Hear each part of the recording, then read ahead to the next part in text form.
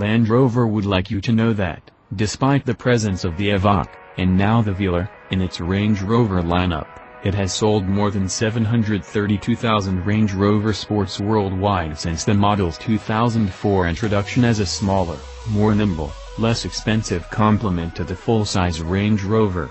For 2018, the Sport is getting a refresh, including a goosed Velar model now boasting 575 horsepower.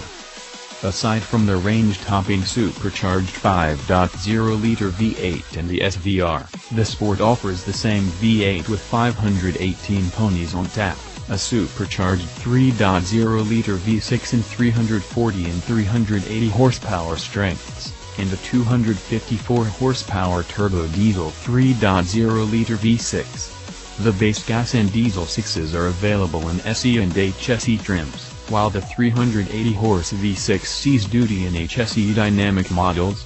The 518 horsepower V8 is available in the widest variety of models. It's on offer in the HSE, the HSE Dynamic, and the Lux Autobiography.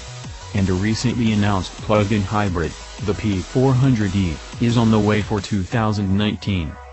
Range Rover boasts of the vehicle's striking new design, but frankly it looks pretty much just like the previous Sport, and that's no bad thing. While the sleek new Velar is handsome.